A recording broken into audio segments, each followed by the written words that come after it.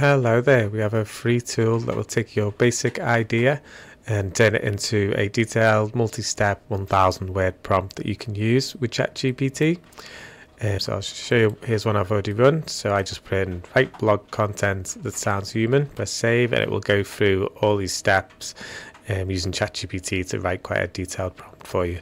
So the first step defines the task, and the second step actually comes up with the different steps that you have to go through to complete the task.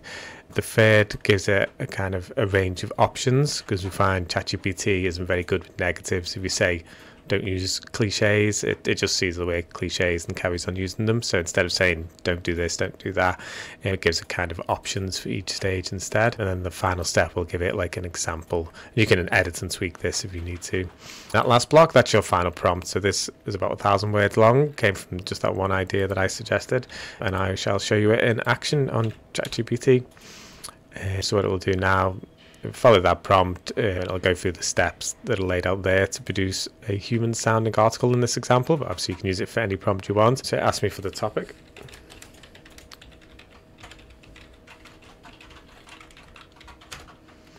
And then it'll ask me for step 2, which was target audience on that one.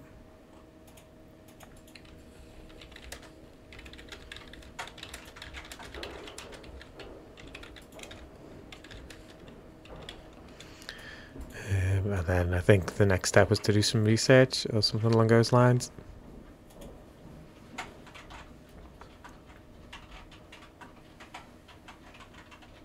Yeah, let's go off and do some research. I'll show you the prompt. Here we go. So this is the whole prompt. So that was where it lays out the task. This is where it's laid out the steps. And these are the options. And here's an example of what we mean by human sounding article.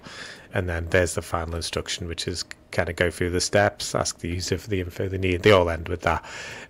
So yeah, that's quite a detailed prompt. So put in whatever it is you want ChatGPT to do, and hopefully it'll give you a nice prompt to try. If you find that useful, you can also as well make tools on the SkillFusion site. So if you want to use, instead of using your prompt in ChatGPT, you could actually kind of break it down and make it into a tool if you wanted to. And you're welcome to list that on our website, or even sell it if you want to. Or just use it in ChatGPT, whatever you prefer. So yeah, hope you find that useful.